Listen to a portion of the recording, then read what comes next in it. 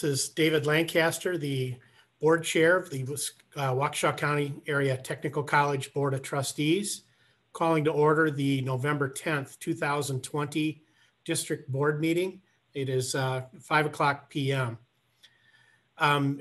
As many of you are probably noticing here, we've got quite a storm surge going through right now. So we may have internet connectivity issues. So if that does in fact happen, feel free to log off and try to come back on. An alternative to that would be to call in on your phone as well. So Jennifer, can you just share that number with everyone so that they've got that option, please? Yeah, so the phone number for the Zoom meeting tonight is 312-626-6799. Again, that number is 312-626-6799.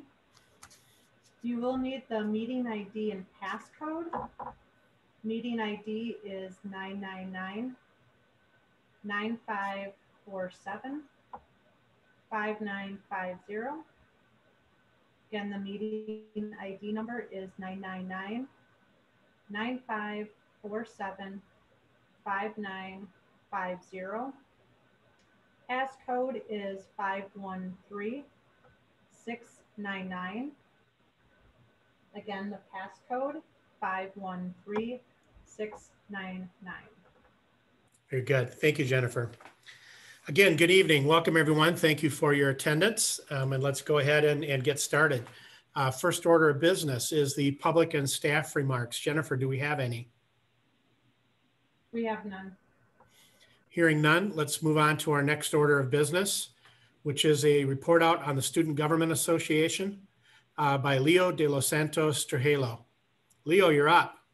I'm sorry, before we continue, did you want me to go through navigating tonight's meeting or just jump in for Leo?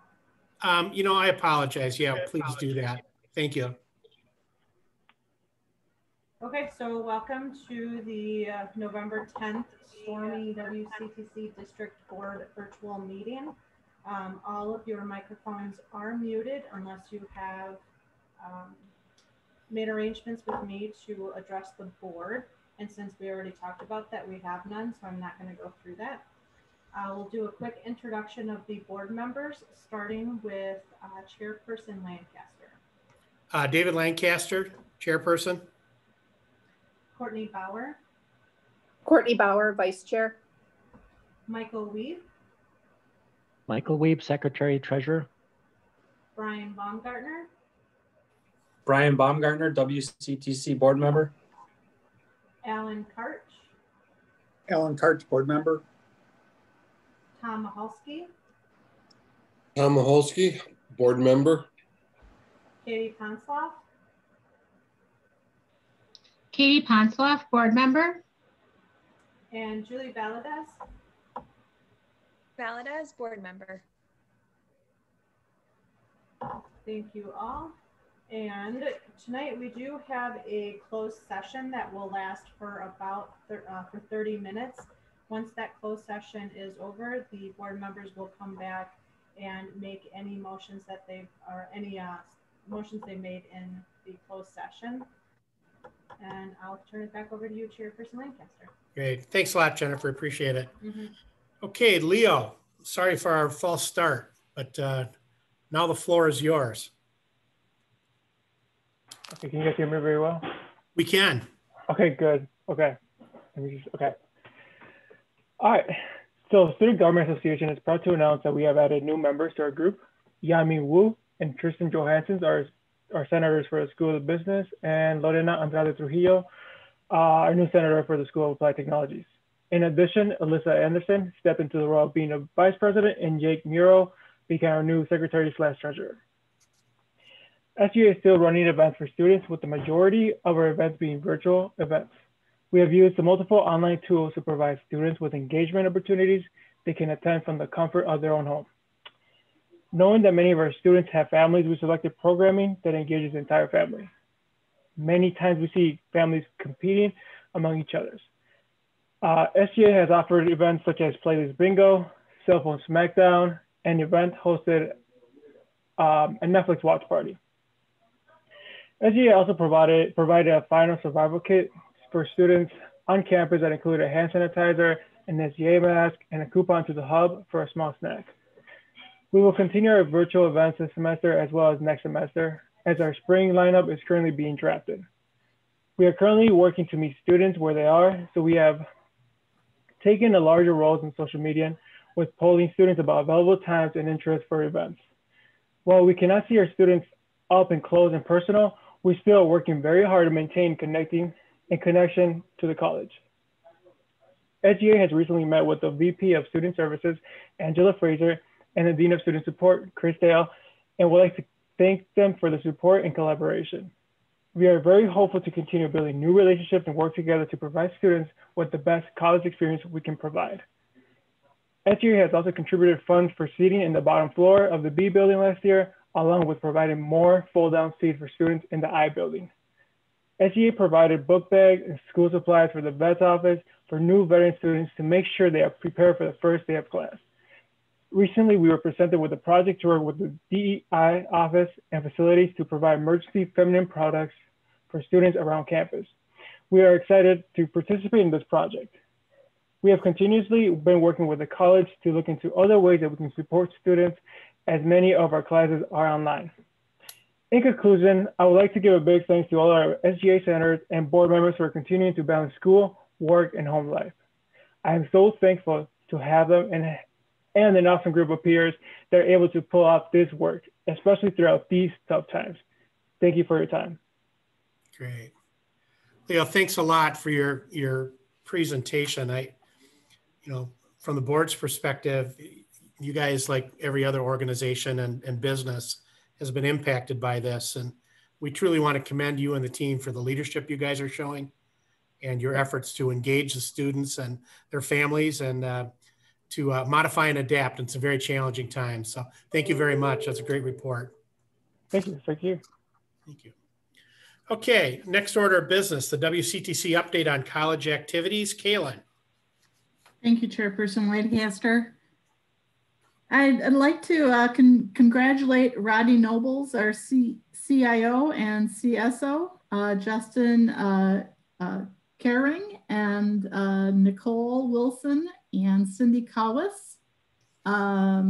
Justin is from our financial aid staff, and Nicole and Cindy are from our grant staff, for submitting to Ellucian, that's WCTC's administrative computing system provider, for the PATH Campaign and Scholarship Fund to provide financial assistance to students experiencing financial hardships related to COVID. 25 schools were chosen to receive $20,000 to make awards of $500 to $2,000 to individual students affected by COVID. And WCTC was selected as one of those colleges. So I want to thank those staff very much for their work. They put this together very quickly and got it submitted to Ellucian, and very proud that we were one of the 25 that received these dollars for our students who are very much in need. Next, the Student Services Student Services Development staff and marketing have been working very hard putting together a virtual graduation. Some of us have already gone through the videoing at Magic Productions. Graduation is set for Saturday, December 14th at 10 a.m. That's really when it's virtually turned on. So, and Jennifer will be placing a link on your calendars to see the graduation. The great thing about the virtual access to graduation is that it's not real time.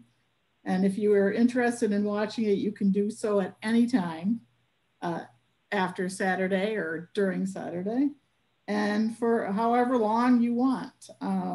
Chris Dayode emailed me and said that he estimated it was 90 minutes, but you can hit pause and go get popcorn if you need to. So Thank you for Chris for that helpful hint in maybe going through the virtual graduation.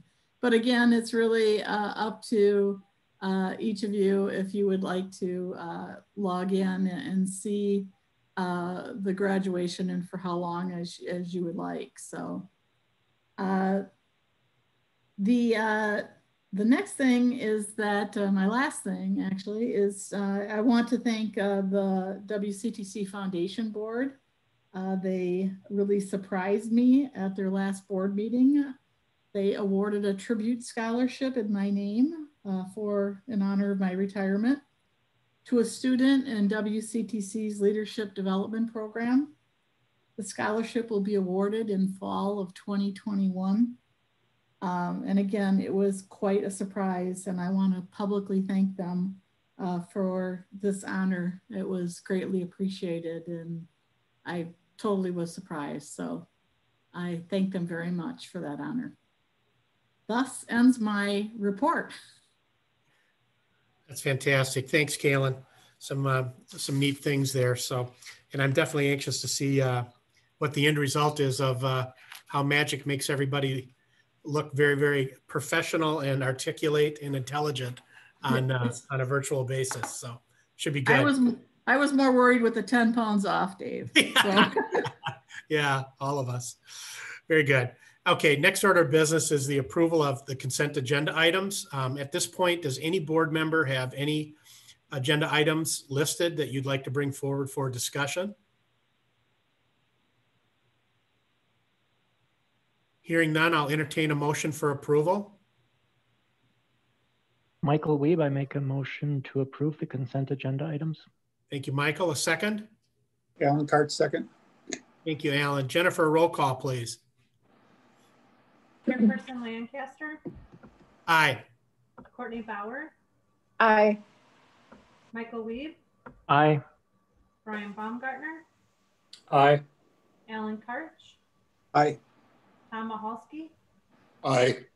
Katie Ponsloff, Aye. and Julie Valadez. Aye. Motion passes. Thank you. Moving on to our action items. First action item this evening is the resolution to modify the 2020-2021 budget. Jane Kittle and Christine Goals. Good morning. I'm going to take this one this evening. Christine is on the line, but not feeling very well today. So I'm going to do the presentation. It's basically on the board packet on page 30 is the memo, and the budget is modified a couple of times during the year. This is a fairly routine activity that we do. You know, budgets are estimates that we make well in advance of the year beginning. And then as we go through the year, we learn things and we bring modifications to you as we learn things that are significant. So today's modifications are all related to revenue changes. So that's isn't always the case, but is an interesting twist tonight. So if you look at the top, the first bullet, we are modifying the tax levy. That's just modifying the budget to match what the board approved at the October board meeting for the levy, both in the general fund and the debt service fund. The numbers are on page 32 of the board packet. I'll walk through the narrative, and if you want to look at the numbers at the same time, you can do that on your own. The state aids are modified just slightly. That is just new information we got from the state on what personal property tax relief aid was going to be, and it's slightly less than what we had estimated. And then the big dollars come in that third bullet. The federal CARES Act funding that is coming our way is in two pieces. And the first piece is half of it goes to our students in direct aid to students. And this is awarded to students who have, who can show that they have suffered as a result of the impact of COVID on their studies. And we have $525,629 is half of the award that is available to students. So that's being modified in the special revenue non-operating fund. That's where student financial aid flows through that fund, and it just passes from us on to students.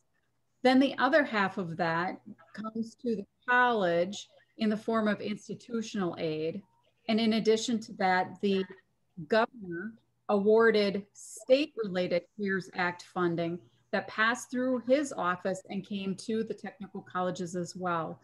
So those amounts are all impacting the special revenue operating fund, federal revenue line item, and the capital projects federal revenue line item.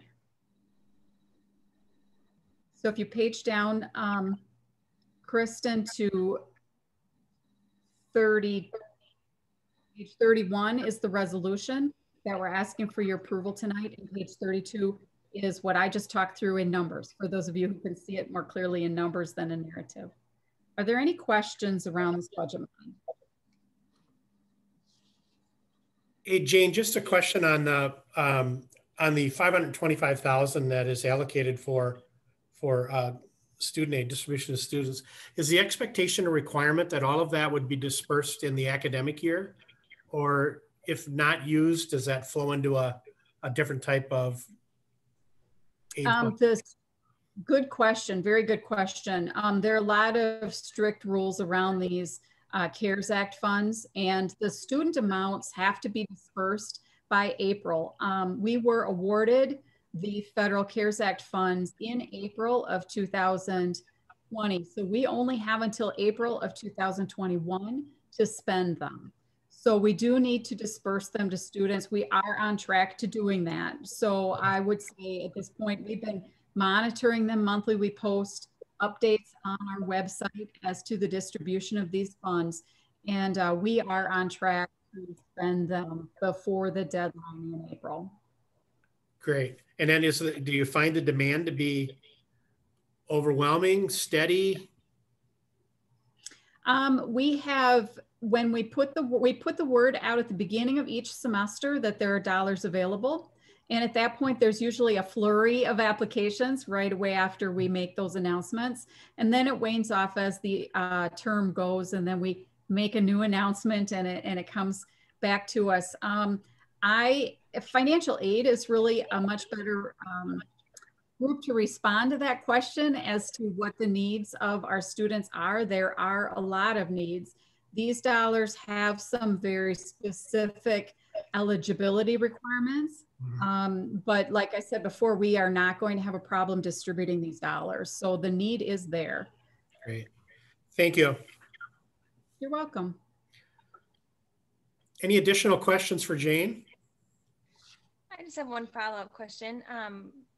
Is most of that funding going to tuition, or were there other things that money is used for? Those dollars go directly to the student to use in whatever manner they need them for.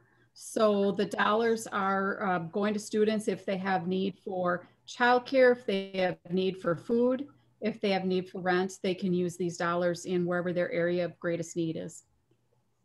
Okay, and my last question is there an equity component to that in getting the word out? Is there collaboration to make sure that maybe a student that might not, making sure underserved have gotten the information and that there's diverse applications being submitted? Yes, again, this might be a better question for student services. So if someone else wants to speak up and respond, but from my perspective, yes, student services, student development, and the Multicultural Resource Center assisted in getting the word out to students and letting students know that these dollars were available. We wanted to spread the word just as widely as we possibly could. So everyone received email communications, went to all students, regardless of, as long as they were registered, they received an email communication. But I do know word of mouth, people were passing the word around as well. Good. Oh, and we did send text messages to students on this topic as well. Someone just sent me a quick reminder, so thank you. We did send out text messages specifically to enrolled students as well. So we worked very hard to make sure that the students knew that the dollars were available. Okay, wonderful, thank you. And again, good work on the work involved in getting those funds and distributing them. That's great to hear. Yeah, thank you. Great, thank you, Jane. At this time, do we have a motion for approval?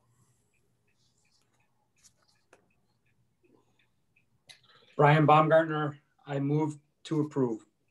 Alan Cart, second. Thank you, guys. Jennifer, roll call, please. Chairperson Lancaster, Aye. Courtney Bauer, Aye. Michael Weeb, Aye. Brian Baumgartner, Aye. Alan Karch, Aye. Tom Mahalski, Aye. Katie Ponsloff, Aye. and Julie Valadez. Julie? Julie? Sorry, I said aye. Oh. Aye, thank you. Motion carries. Thank you. Next action item, resolution to submit a request for approval for Building V. Jeff? Good evening, Jeff Leverins, Facilities Director, WCTC, and tonight I'm here to ask you for your approval to send a board resolution to the state so they can review this project. And this is for the V building. If you recall from last meeting in October, Greg West and Mike Shields talked about the building out on near the EVOC track. Kristen, if you go to, yes, thank you. And you'll see on this plan right here that there is a building up in the far right-hand corner that would become this V building. And this was part of the 5-year plan.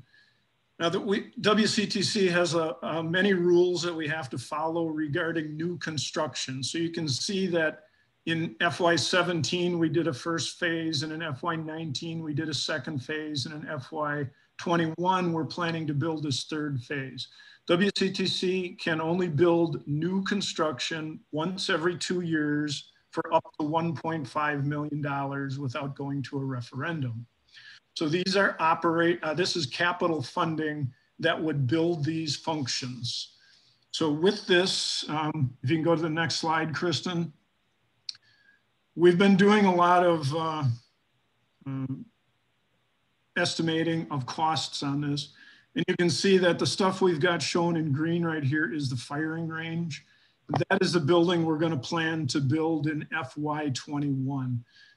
We don't think we can build this entire building in 1 year for $1.5 million. And a big part of that is both the utility costs to get up to this area. And also when we did soil borings up there, the footings have to be made larger and different to maintain the weight of this building.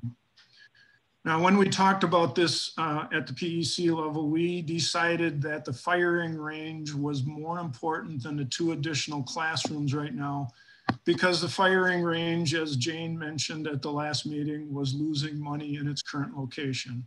And part of that is the difference between operational funding, which leases are required to use, and capital funding, which is what we would spend to build this new building. So Jane, if you're available, if you'd like to talk a little bit about those 2 different funds, I'd appreciate it. Sure. I thought it would be a great opportunity to speak to the fact that our different funding mechanisms are very important when it comes to our capital projects and our building construction. And many of you in your businesses don't deal with that like we do in government. So I'd like to explain that just a bit. The lease that we pay for the current building, as Jeff mentioned, is part of our operating budget. And that is the general operating, the large budget that we run the college on, that we instruct our students and we serve our students out of that budget. The building of the building comes out of our capital budget, and that is funded by the borrowing that we do and any fund balance that remains from prior investment earnings and things from prior years that builds up in the fund balance. So that funding mechanism is very different than the operating, which is funded by student tuition, by property taxes, and by federal and state dollars, institutional revenue. So the very day we leave that lease behind and the operating costs around that rented building, we can reallocate those operational dollars to other high priority needs that very day. Those are not dollars that are used for this construction. So when we talked at our last meeting briefly about return on investment. For WCTC, the return on investment is very different than what you might be used to because we don't use those operating dollars for our construction. The construction would be out of our capital projects dollars, our borrowed dollars, and those are paid back within 5 years with tax levy dollars from a completely separate fund.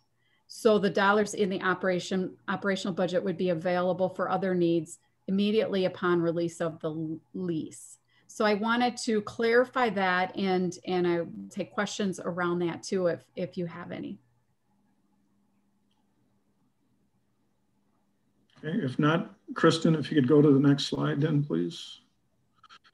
Any questions about the V building and what we're planning to do with that space?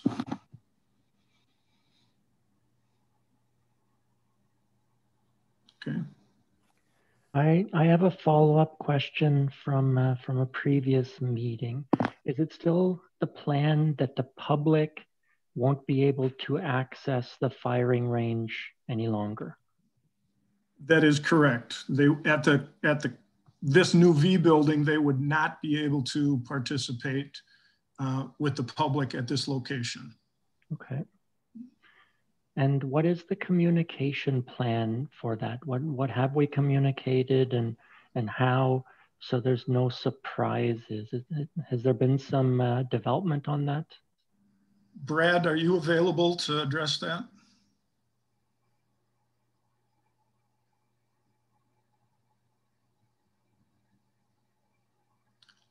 Brad Piazza, are you out there? Oh, did we lose him? Okay, I don't know all of the details on that, Mr. Wiebe, but Brad initially did a message that we were going to be closed for the COVID restrictions that we're under. And if this moves through tonight, I believe Brad is planning to do another communication, letting the members know that we will be closed during COVID, and with this new building, it will not be open to the public in the future. I don't know any more details than that, but that's what I do know at this point. Okay, and I'm sure with that, probably some alternate suggestions, because we had talked about there's firing ranges, that there's other ones that the public can access. So it's not like we're not having that availability in our county or in our city anymore. It can be done somewhere else. That's correct. Okay, thank you. At this point in time, is there any additional questions on this? Thank you for the explanations on that. Jane, thank you for clarification. Is there any additional questions? Jennifer, if you can make note that we will move forward with action on this subsequent to a confirmation of the communication plan from Brad.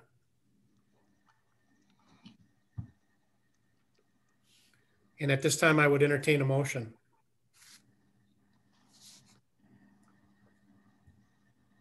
Katie Ponsoff, motion to approve. Thank you, Katie. Do we have a second? Courtney Bauer, second. I'm sorry, did you get that, Jennifer? Who was our second? I'll second Tom Maholsky. Thanks, Tom. Jennifer, roll call, please. Chairperson Lancaster, Aye. Courtney Bauer, Aye. Michael Wiebe, Aye. Brian Baumgartner, Aye. Alan Karch, Aye. Tom Maholsky, Aye. Katie Ponsloff, Aye. and Julie Valadez. Aye. Thank you. Motion carries. Chairperson Lancaster, Yes. this is Kaylin. I just want to make sure that we can go ahead and submit this resolution to the state board. And you had asked pending the communication plan because of timing that we have to get to the state board. Yeah, Kaylin, let me clarify. I'll just clarify for you. Not pending, but we have an expectation just for communication on what the communication strategy is. So the action is to move forward. I did also get a message from Brad that he can hear everything that's going on, but when he tried to speak, we weren't able to hear him. So he is listening to what was going on here. Okay. Any additional clarification needed on intent? So Chair Lancaster, sorry, but would you like that communication plan provided to the full board as soon as possible? That would be wonderful. Thank you. Thank you. Okay, let's move on to next action item. Resolution to submit a request for approval for building H-230 simulation lab. Jeff, you're still up. Okay. Good evening again. This is for the HPS lab project, which Michelle Nelson talked about last meeting.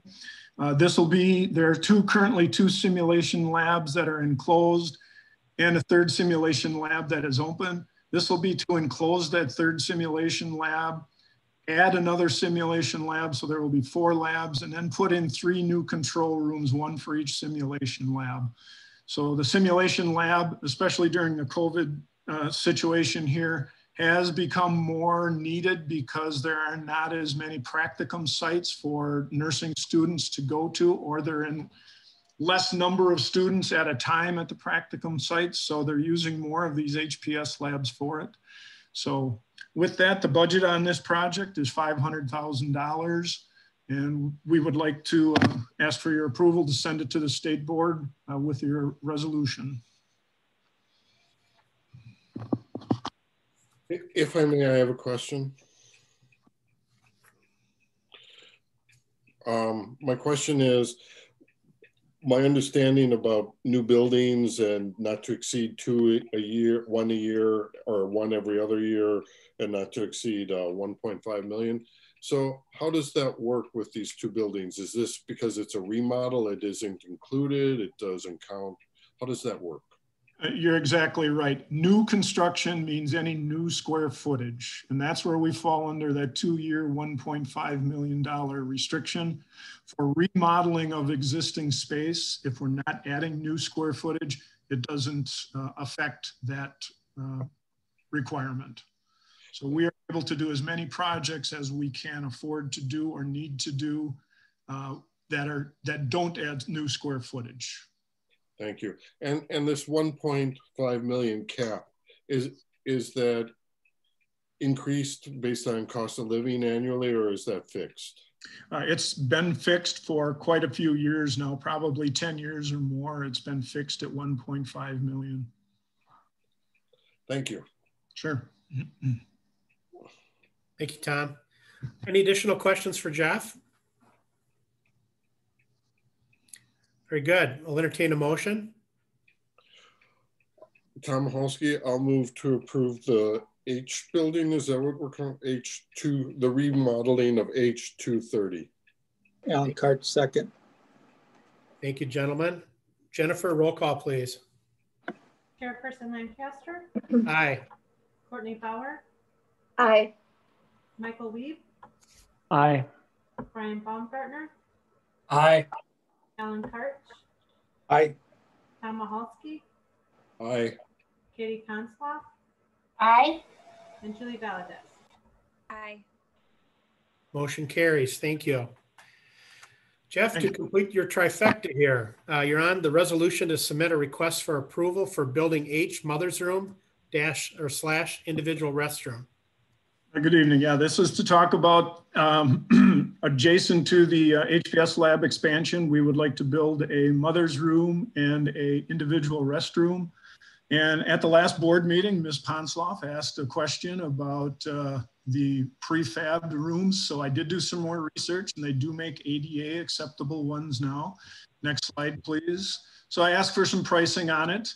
And you can see that the pricing on this with delivery and setup would be about $24,000. So with that, if you go to the next slide, I did for the W building, we're currently doing a mother's room and a individual restroom. And what I didn't mention about that mother's room, that prefab mother's room, is it does not have any sink or water capabilities into it. And it doesn't have any true ventilation. All it's got is taking recycled air from the hallway, going through and then putting it back into the hallway. So with this, you can see on the screen here, when we did the work that we're currently doing down at the mother's room and individual restroom at the W building, the 48,000 covered building both of those rooms. That do include water in both rooms, and it does include a true ventilation system. Next slide, please. Now, 48,000 is what the construction cost was. We do have a few other costs involved with architectural fees, energy management, security, those kind of things. So the price actually came to about $34,000 per room for water and HVAC in each of those spaces.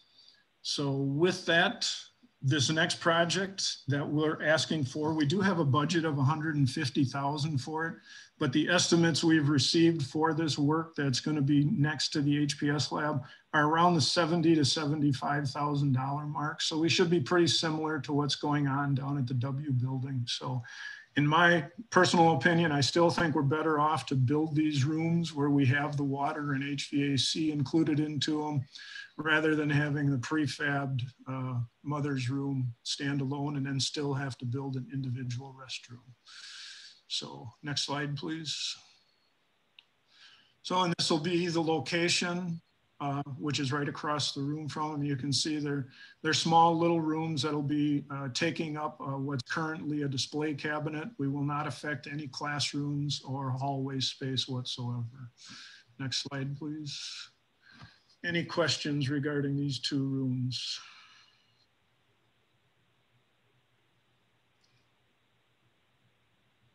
So Jeff, thank you for the due diligence. So at the end of the line, we'll be able to get what it is we're after, more functionality with water and a fairly high confidence level that will still be under budget.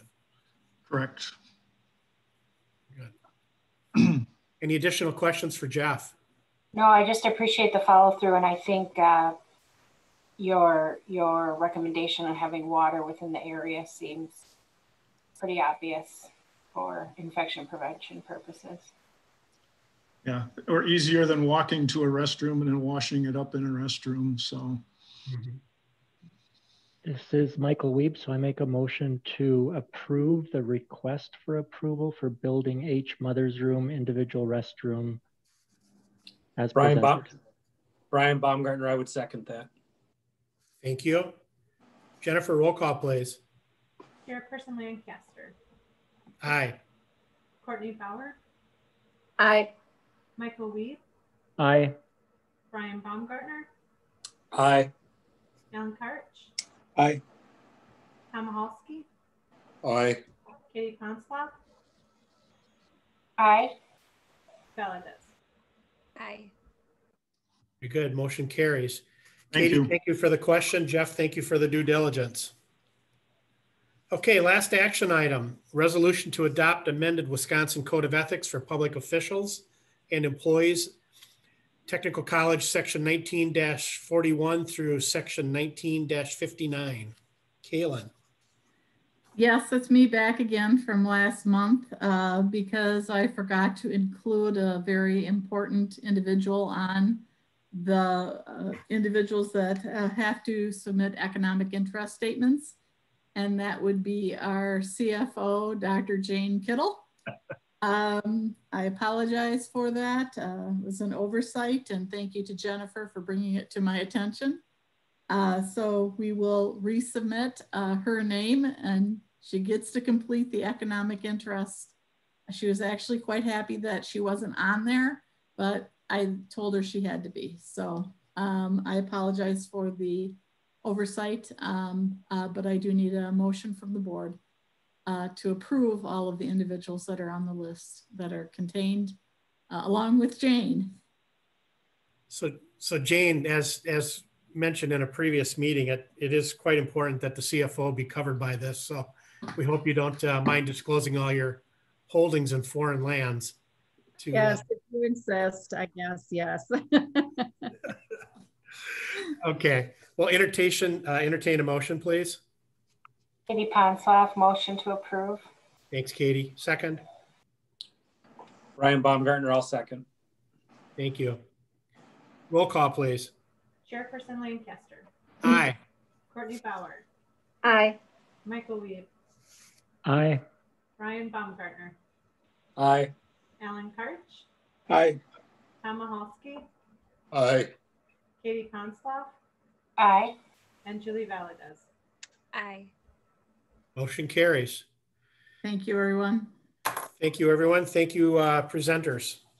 Okay, let's move on. We've got a couple of exciting presentations this evening. So let's open up with the Corporate Training Center, Russ Roberts and Jim Drager. Thank you, Chairperson Lancaster. This is Jim Drager, Director of the Corporate Training Center. Russ is in class tonight, so I'll be taking care of things from here, moving on out.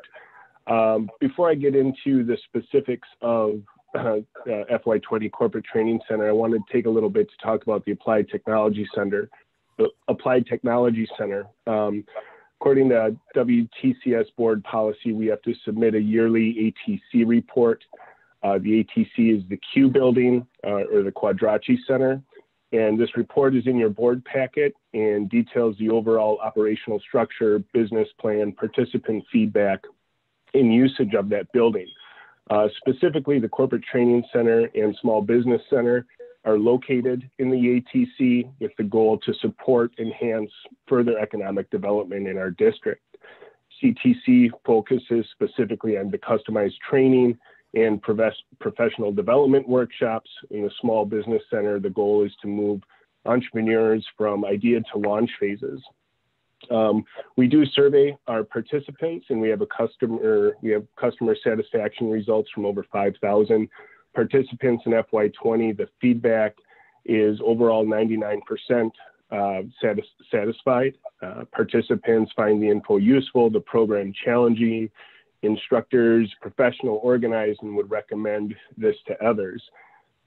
The operational guidelines from Board Policy 705 require 75% of all activities in the ATC serve an external audience, relate directly to workforce development, and support economic development initiatives. And we have exceeded those guidelines in FY20. You can see the pie chart breakdown in that report. It's page 6 of the report. And then on page 7 of that report, it details the list of all the events in FY20. So the Corporate Training Center and the Small Business Center operate within the ATC guidelines to serve as the economic driver for the district. And now I'm going to dive a little bit into the details of those metrics to give you some of those specifics. I don't know if the ATC report needs approval from the board or not. I'm not certain, but that's something we do submit to the state office. So with that, I can move into the specifics of the Corporate Training Center. You can see here that we had almost 180 Corporate Training Center events, 120 contracts serving over 80 businesses, almost 60 workshops, over 4,200 participants in those events. The Small Business Center had over 1,000 registrations and 600 courses.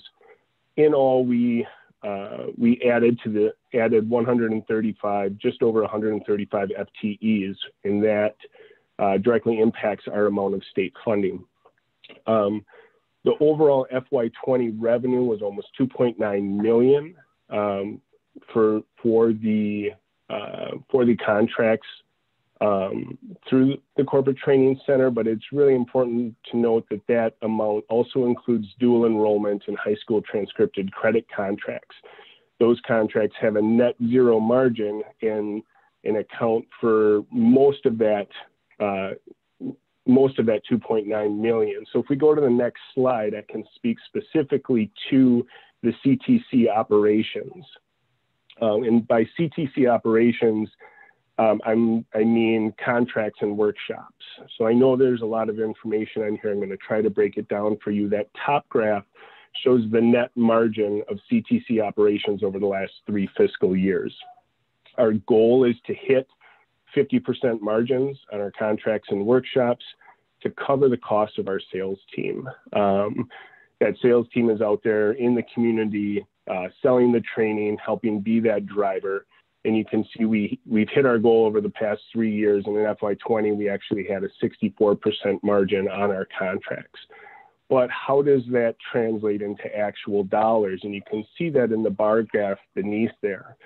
The blue part of the bar graph shows and indicates the gross revenue of corporate training center contracts and workshops. On average, over the last 3 fiscal years, we're hitting close to about or over $700,000 in gross revenue.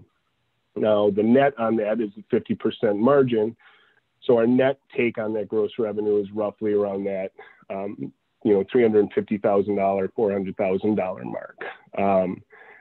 So that's, the blue is the gross revenue from the corporate training center. The top of each bar and the line going across indicates the actual operating expenditures of the corporate training center of Department 61. Those actual yearly expenditures are roughly about $1.1 million. It fluctuates from year to year. So when you remove that gross revenue from those actual expenses, you get the gray part, or the green part of each bar, which is the general fund support for the corporate training center. And this support helps cover the operational costs, salary and fringe benefits of non-sales staff to manage the contracts, the workshops, the SBC courses, to manage the contracts for dual enrollment and high school transcripted credit. Just in FY20, those contracts served over 4,400 district high school students. So the revenue from this CTC operations and the general fund support are really helping us meet the economic needs of the district. Our goal within the department is to increase that blue bar. We want more revenue from CTC and to decrease that general fund support. And we have numerous initiatives in FY20 that I'll go over in the next slide to kind of talk about our plan to raise additional revenue. And that'll be on the next slide, please. Primarily one of our initiatives coming up in this new fiscal year is to rebound from COVID. We estimated almost $220,000 lost in gross revenue from canceled contracts and workshops. That translates to almost $120,000 in net revenue. 37 canceled workshops, 12 canceled criminal justice workshops. We had 23 canceled contracts. 14 of those have been rescheduled, but the goal is to get all of those rescheduled in the upcoming fiscal year. We also have some exciting work with Ozaki and Waukesha counties. We're doing some leadership training with Ozaki County. We're about to add Jefferson County to that as well. We have some exciting lean training with Waukesha County and partnering with the county director there who oversees the training of 17 different departments. So really the skies are the limit. We've also are close to entering into contracts with Generac to substitute their lean programming with CTC lean programming. In addition to that, some project management and tech training contracts as well. We apply for workforce advancement training grants every year, and sometimes companies don't get into that application process soon enough. So we're looking to plug them into fast forward grants, just as a way to locate additional grant funding for more contract training. So that's an exciting initiative. We're also looking to revamp our leadership program. It's our flagship training. We really want to reorganize it to be more tiered, potentially include an intro to more lean programming. So we kind of build companies through an entire program. Also to look to move it more online. Also exciting for FY21 is partnering with area chambers of commerce. We really want to work with them as a vendor to provide training opportunities to their members, emphasizing the corporate training center as offering those hard skills and those certifications. In building off of that is really focusing on how we can take the participants in Corporate Training Center and provide a pathway to other learning programs in the college. So where are we taking students from credits to degrees? We have an exciting program with the local company, JW Speaker, where students are earning PLC credits to plug them into other learning programs. We're opening discussions with other learning departments on campus to do the exact same thing.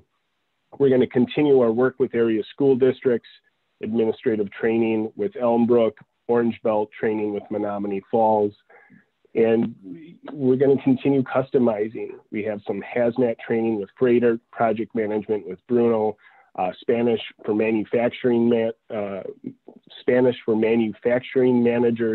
with CreateAPack. That's where our bread and butter is offering that customized training. And on the workshops front, more timely workshops. Hopefully we'll get some contact tracing workshops set up this spring, as that's becoming a prevalent field as well. So the Corporate Training Center, the Small Business Center, we continue to be economic drivers developing the district workforce. We're excited about these upcoming initiatives to increase revenue back to the college. And I'd love to answer any questions you may have on either corporate training or the ATC. Jim, this is Dave Lancaster. Thank you very much for the presentation. It's always fascinating to see the margins that you're able to post on your gross revenue there. So we agree. How do we find a way to increase that revenue line? You know, you mentioned in here the work that you're doing with Ozaukee and our potential work we're doing with Ozaukee and Waukesha counties, as well as the chambers. Is there an opportunity to integrate that message more aggressively with like the Business Alliance? Absolutely. We do partner with the Business Alliance. We are active with them. We work with them and market through their communications and are part of their operations. I was just focusing more on what new was coming in. But yeah, we do market that through the Business Alliance as well. Okay, thanks. I have a question, if I may, regarding your initiatives. You want to increase the revenue, which is wonderful. That's a good thing to do. I was wondering if you had a goal in terms of percentage that you want. I mean, our goal is always to hit our 50% margins. We really want to focus on making sure that we're getting our money or raising enough revenue to cover those sales expenditures. But I think with a lot of these, I think we could see that gross revenue, as long as we continue to rebound from COVID, we could see that tick up, specifically with programs like Generac, maybe hopefully 5 or 10% in the upcoming fiscal year. And I'm new on the board, so is this like an annual report or a quarterly report? How often do you come to us? Once a year, sir. Once a year. And this is the first year that we've included that second slide to kind of show margins, gross revenue, and general fund support. Typically, we've just reported out the total gross revenue. So we just wanted to break it down to give a clear picture of the need for the training center to increase revenues with the help of general fund support. Well, I look forward to next year's report, and I hope you hit your 10%. I really do. Yeah, me too. Fingers crossed, right? Jim, this is Kaylin. Just if Brad was on, he might add on to this, but I won't go into all the histories of how the ATCs came about, but they were specifically designated by the state for colleges to have an ATC. We were one of the colleges that did that, and it does require an annual report to the board and a submission of the information to the state office.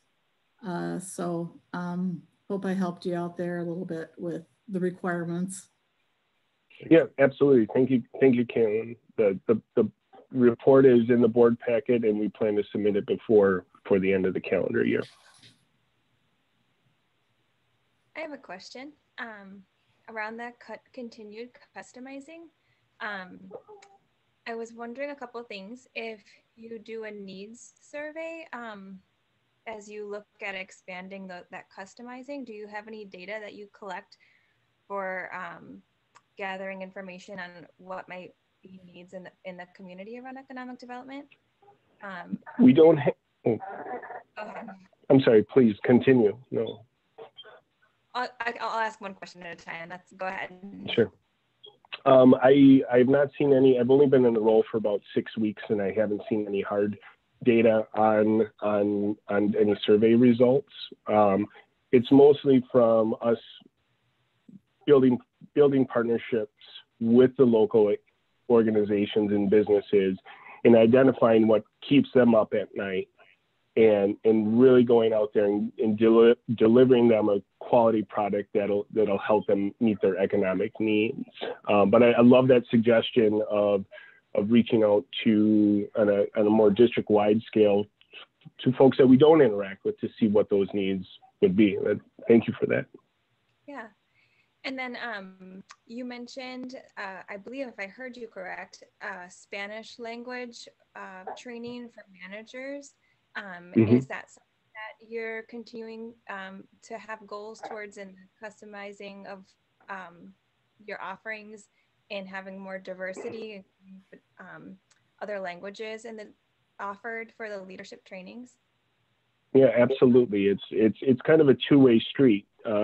Sometimes manufacturers or companies reach out to us and say, we'd like ESL training for our staff, for our workers.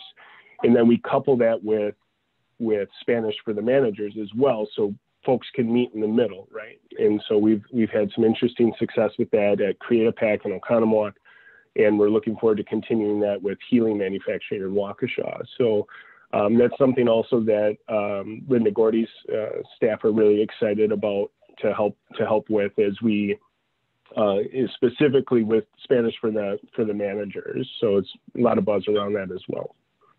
That's wonderful. I'm excited to hear that. I think there might be some potential for the entrepreneurial side too. I know that there's a great affinity for entrepreneur trainings and within the Hispanic community and Spanish language. So excited to see you guys continue to expand your customizing of what you offer, and congrats on the good feedback that you guys get of the high quality that you provide. Thank you. Any additional questions for Jim? Very good, Jim. Thank you very much. We appreciate your the detail of your presentation. Thank you. Good night. Thank you. Okay, next presentation, our 30-60-90 DEI plan, as presented by Sherry Simmons. Sherry, welcome. Yes, thank you, Chairperson Lancaster, and good evening, everyone. I'm Sherry Simmons, the Chief Diversity and Compliance Officer, and presenting with me will be Rolando De Leon, who's our Diversity Coordinator, and Jennifer Hinn, who is an Administrative Assistant in Career Connections, and they'll introduce themselves as they come to their slides in the presentation. But I just wanted to show the why that we're doing DEI and making it a focus of the institution. We are committed to intentionally constructing an inclusive, diverse, and equitable campus. And the ways that we're going to do that are going to be explained through this plan. Next slide, please. Thank you.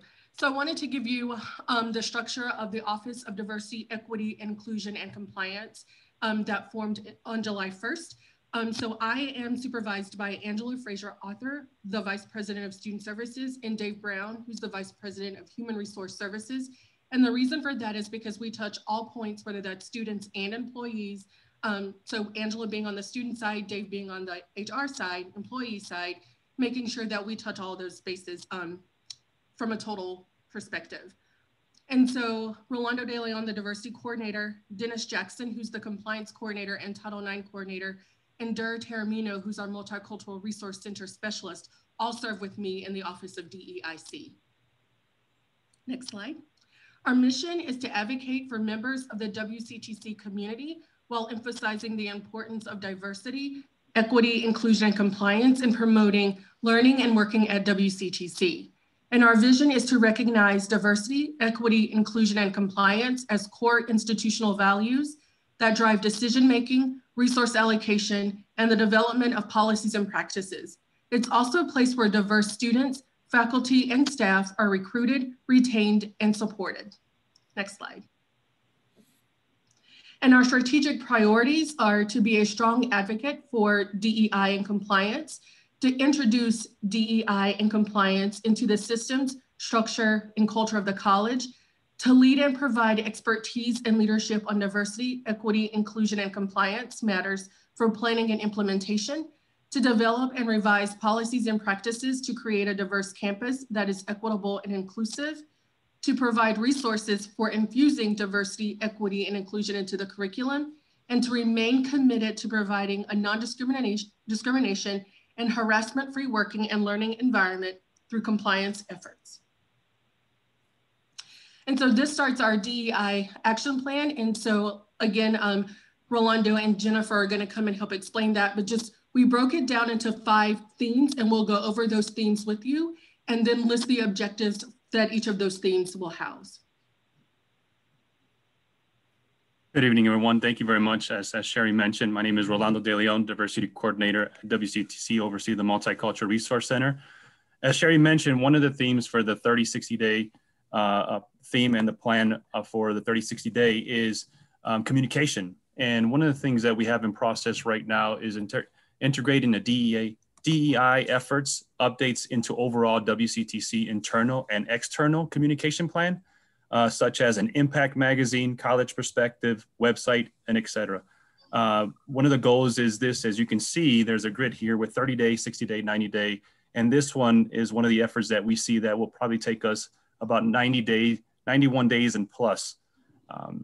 The other one is to create a logo and a brand to brand the Office of DEI, a strategic plan and a directive goal. Again, this one is also a goal that we see that's going to take us about over the 90-day mark. And also new employee onboarding. This one was marked as 30-day and something that we're currently working on. Next slide, please. We have our next theme of curriculum. And so in our planning phase is to develop criteria for review of the curriculum that includes inclusive language and to identify any systemic issues and what and how is taught. And one of the things that we're working on at a system level with the WTCS system is that a couple of us have been involved in a criminal justice program reform, as if you would say, and just looking at the criminal justice program across the 16 tech schools and seeing how DEI can be infused into that curriculum and then moving from criminal justice into other disciplines after we've accomplished that. Develop a cultural competence awareness training for all faculty, staff, and administrators, and that is something that we hope to deploy within 90 days. And then assist faculty with creating lessons that focus on DEI for their specific program. And we're hoping to do that beyond the 91-day mark, knowing that this is a collaborative effort and it's going to take different individuals across the departments to help us achieve this goal. Next slide.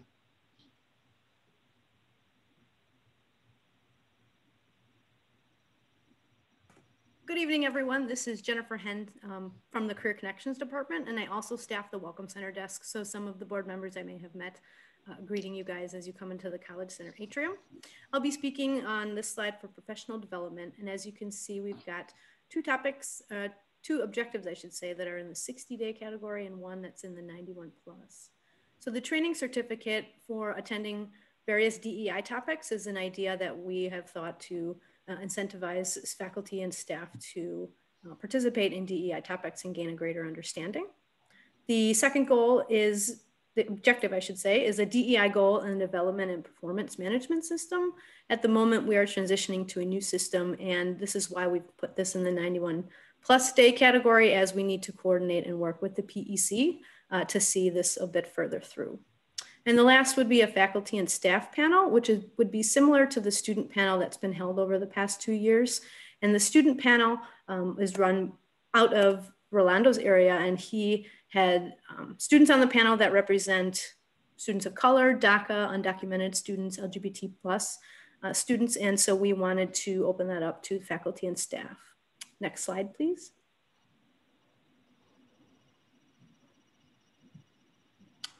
All right, River, I'm back again. Our next theme here is recruitment, retention, and representation. Our objective here is to create an Employees of Color Resource Alliance group to retain employees of color. And as some of you may be aware, we are in the process of that, and we are kind of got things rolling. And that was an objective that we see that would take place in the next 30 days. The next one is minority retention, focus on tracking students of color. This is, and this one I would say all students of color, there is some tracking, but our goal is to see it as a broader and track all of our students of color. And again, this is one that we would see that would be beyond the 90-day. And then the next objective is the data breakdown of minority faculty, staff, and students in all departments and academic programs. And we are currently, we've got some data right now, looking at data, both from the student and the staff perspective. And this one, we put it at the 90-day.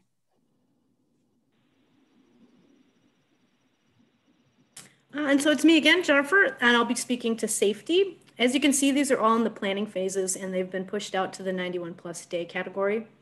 The first objective is to ensure the emotional and psychological safety of the campus community, as opposed to just limiting ourselves to the physical safety. The second one would be to ensure the academic safety of the campus community. And what that looks like is to have inclusive content and messaging, as well as support programs to address barriers to academic success for students. The last one would be to improve the environmental climate of the campus community. And one of those examples would be to create multiple safe spaces on campus for both students and staff. Next slide, please. And so those are the themes that we had created within the 30, 60, 90-day plan to inform our work. We have been using data sources like Rolando referenced, and we'll continue to do that to guide where we go in the future. Excuse me. We have our bias and interviewing online training that is going to be system-wide that we will deploy on January 1st. So we're really excited about being able to provide our hiring managers with some training on how to keep the biases out of making hiring decisions. And we will be using the Articulate system to do that.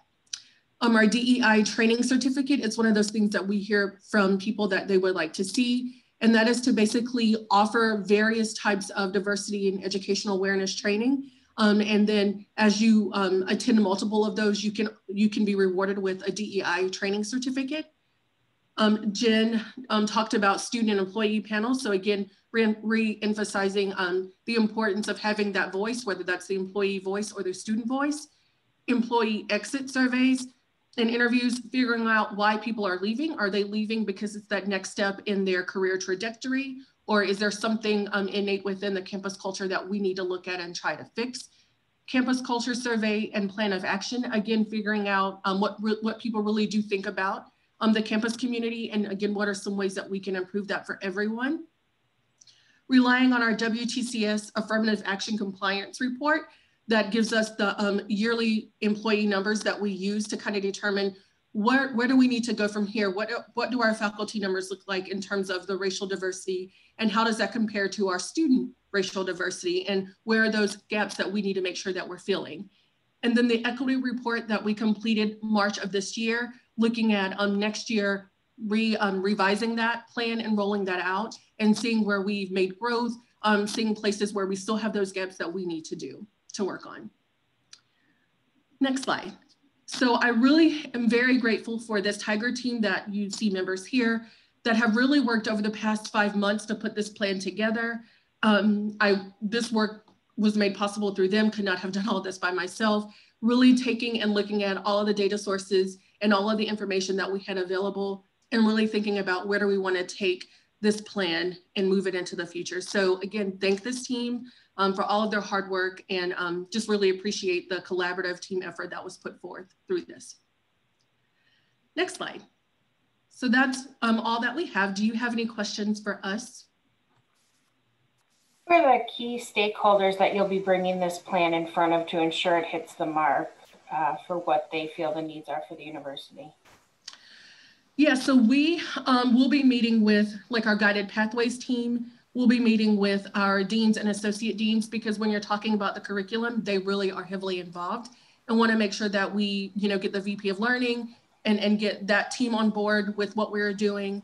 Like I said, our guided pathways team, human resources is going to be big when you talk about recruiting, retaining, hiring employees of color, and also hiring managers. So working with our college managers, again, to make sure that, you know, they're taking the bias and interview training, but really applying what they learn through that. Because it's one thing to deploy this training, but it's another thing to put what you learn into action. So those are just some of the stakeholders across campus that we'll be working with. Okay. Is there any reach out to the student population to see their thoughts on the needs or the focus in which the DEI training should take, whether it be microaggressions or unconscious biases or things like that? Yes, so we do have student panels every year that we do get that student input, and that's kind of a lot of the information that we receive from the student panel we put into the 30, 60, 90-day plan. For instance, they're the ones who are like, we want to see instructors that look like us. So we knew one of the focus of this plan would need to be making sure that we are hiring faculty members that represent our student population. Another thing they talked about was, you know, not feeling safe on campus. And they were very quick to point out, it's not the physical safety, it's that emotional, psychological safety that you feel when you get to campus. So again, we really have taken their feedback. They wanted some safe spaces across campus. So yeah, we really are using the student voice to kind of guide and shape how we further this plan. And then would there be touchbacks as we develop and work through the plan to ensure that we're meeting the targets, or how will that be measured? Yes, we will be evaluating this plan every year to make sure we're seeing what things are going really well. You know, have we met that mark? What are things that we need to make sure that we're improving on?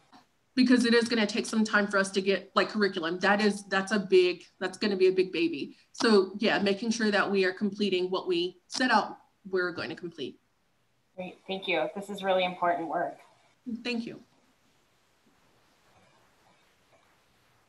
Any other questions? I have a question kind of first following up on what you just said, and then I have a couple more. In the touchbacks and following up on progress, are there, one thing I noticed in this plan, I guess, and for me comparing it to the assessment that we had done last year, we did review that in a previous board meeting last year that went over some of the data that we did have and some of the compliance and discrepancies that we had seen, I believe, last year. So in the plan that you have currently in this 30, 60, 90 plan, are there going to be more identifiable, like what does this look like? So it's a big concept to say, like, we want to include more diversity in curriculum, but like where year what, like by next year, this is what we want to see, so that like we see what that success looks like more identifiable targets within what you've identified in this plan. Like the specific tactics that would make up the overall goal, Julie, is that what you're asking about? Yes, thank you. Yeah, we will be identifying some metrics to make sure that we, again, are hitting the mark. Because one thing to consider is that, you know, with a Higher Learning Commission accreditation, there are some metrics that we need to make sure that we're meeting to put into that plan. So yes, there are some metrics that when we really get down, because again, we've only been in this plan for about 5 months. So once we start really infusing the plan into, you know, what we're doing across the campus, then we will be able to identify these are the specific targets, the different metrics, and the timeline to complete those. So yeah, we will have some specific metrics that we will be able to circle back with you all and share with you. Okay, because I think like, for example, out of compliance was having faculty of Asian descent, I believe, if I'm remembering correctly. So like some of those things that we've already known are target areas if we have like a measurable around those. But and then for the safe spaces, can you describe a little bit more what the plan is for safe spaces? Yeah, so it's just an opportunity for students to kind of get away to a room that's quiet, that they have to themselves to kind of regroup, rethink before they move on to the next class or go to a meeting. So these safe spaces around campus would be, again, just little areas where a student can just go, whether that's to pray, whether that's just, again, to take a breather away from everything else that's surrounding them, but just an opportunity for a student to have some one-on-one private time to do whatever they feel is necessary to regroup, to come back and be an active participant in the community. Okay, thank you. Mm-hmm. You mentioned the bias training, and I was just wanting to clarify for staff. There has been some training previous to this, correct? Around correct. Diversity issues. Okay. And then, so the area you've identified is that bias training to make sure it's included. If I understood right. Correct. Okay. And the DEI training certificate, is that like a program of the school? Is that what you were referring to with that? Yes, so it's something that we would create. Again, we would put together like 15 different opportunities for employees to take advantage of. And then once they reach like maybe 9, we haven't come up with a specific number yet, but once they reach that specific number, then they would get that DEI training certificate to say that they've reached X amount of programs to be certified as a DEI certificate winner. Okay, and so that's for employees, so not student, not for students to take a course on like getting a certificate in DEI training. That is correct, yes. This is just for employees. Mm-hmm. Okay, and I guess, I don't know if that'd be something to look at as far as being able to provide that for the community. I personally hear that in the work I do with the Hispanic Collaborative Network, and people come to us asking for trainers that have some training in being able to provide the training for DEI, and potentially even with the corporate training center collaborating on something like that. I would just say with the exit survey, I'm sure you mentioned it as being able to identify if they moved for like advancing in their career or other reasons. And I guess the challenge with that, I suppose, is finding out if maybe it's a combination of both. But I thought you did a good job in identifying that. And then, can you share a little bit about the MRC? What does the Multicultural Resource Center, as it has been like a hub for a lot of these kind of services and student facing efforts around both the inclusion component and the attraction of being able to attract and retain diverse students? Where does the MRC fit into the plan? The MRC will always be a part of what we do with students, and it will continue to be a part of our plan. I think a lot of our efforts right now is to educate the employees in terms of diversity, equity, and inclusion, because Rolando has done a great job with the MSMP, the Multicultural Student Mentorship Program, running the Multicultural Student Union, the organization that oversees the various ethnic groups that are within the MRC. So I think this is just a continuation, and I think it's also going to complement what has been done in the MRC. So I do see them fitting into this plan. The creation of this office meant that what Rolando did from the student side and what I was doing from an employee side was going to merge together. And we are doing that and making that a very seamless transition. So again, I do see them continuing to fit in, continuing to be a part of conversations. And that's why a lot of the things that we do, even the DEI Standing Committee now has a focus on students as well, and not just employees that we had in the past. So we really are making that transition from being like 2 standalone operations into one operation that merged together. Okay. And my last question was just, and you might have mentioned this when you presented to the last meeting, but when you come up with the plan as you continue to develop it, are there students that are part of that process?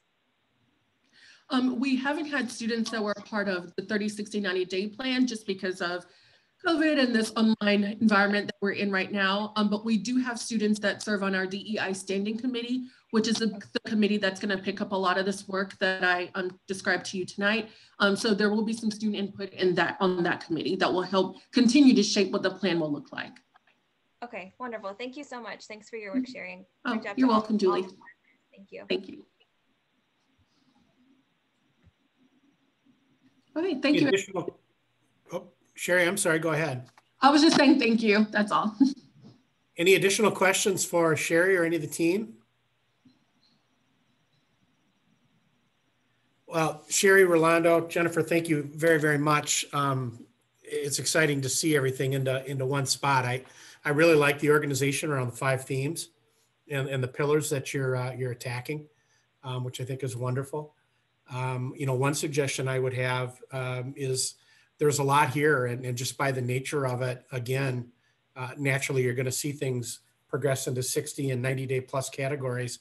We may want to try to make sure we're getting something on the agenda to come back to the group, mid-year, let's talk about a time, and whether or not you take apart a couple of themes or give us kind of a global update. I think it would be really helpful. I think it would be helpful for the board to understand and to learn. And it'll be a chance for you guys to show us all the good work that the Tiger team is doing. So thank you very, very much for the work that you're doing. It's wonderful. Thank you. Thanks. With that said, that concludes the open agenda items. At this time, I am going to entertain a motion to adjourn to closed session. This is Michael Wiebe.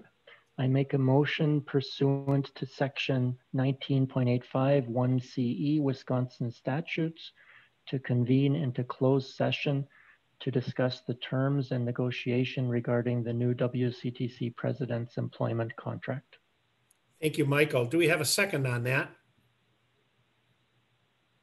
Alan Cart, second. Alan, thank you.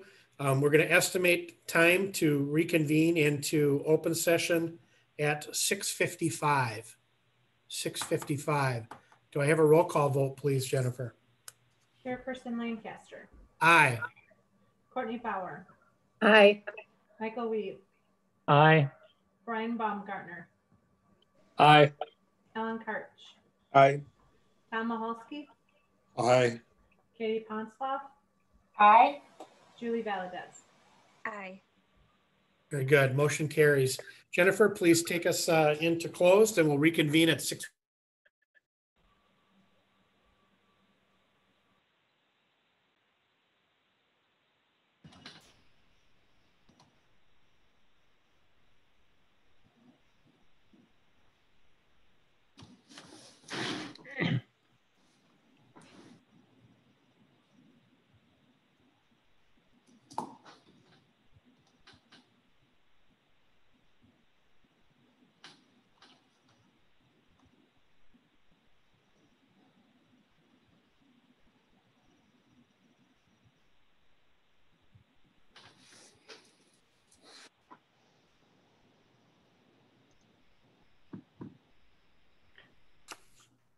Looks like we're all back, so I can make a motion. Jennifer, we have everyone? We just take a quick peek through the attendees here.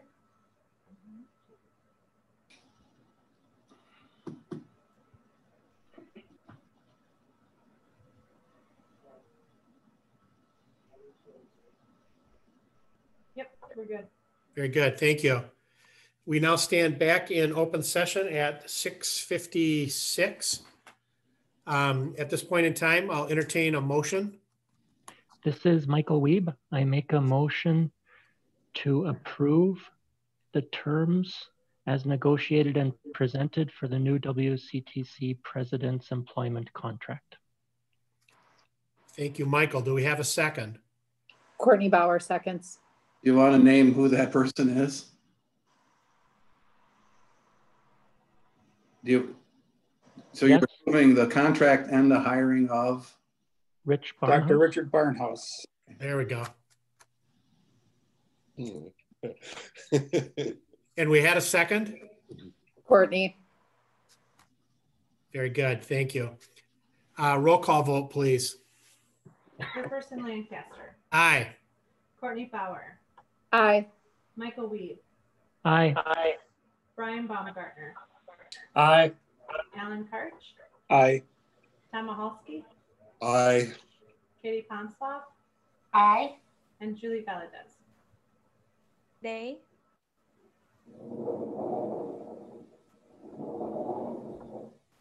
Very good. Motion carries. I would like to thank the board for the work that has went into this process and for the effort that's been made. And that does conclude the meeting this evening. So I will entertain a motion to adjourn. Alan Karch, I make the motion for adjournment. Thanks, Alan. Brian Baumgartner, second. Thank you, Brian. Roll call vote, please. Chairperson Lancaster, Aye. Courtney Bauer, Aye. Michael Weeb, Aye. Brian Baumgartner, Aye. Alan Karch, Aye. Tom Mahalski, Aye. Katie Pansloff, Aye. and Julie Valadez. Aye. Very good. Motion carries. The meeting stands adjourned. Thank you all very much. Hey, David, do you have a quick second to give me